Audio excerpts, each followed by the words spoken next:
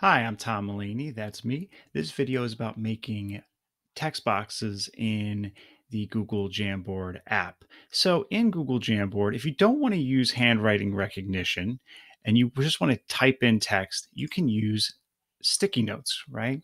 So, here's your sticky note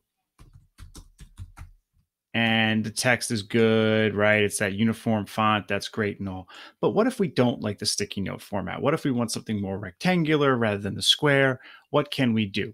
Well, let's start by using the sixth of the seven pens, the shape drawing tool, and let's draw kind of a rectangle here.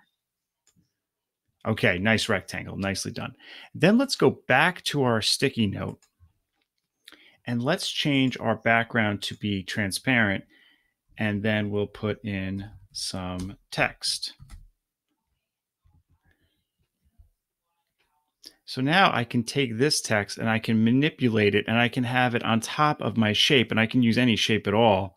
And I can do it exactly as I like. And let me just tilt that a little bit better or not.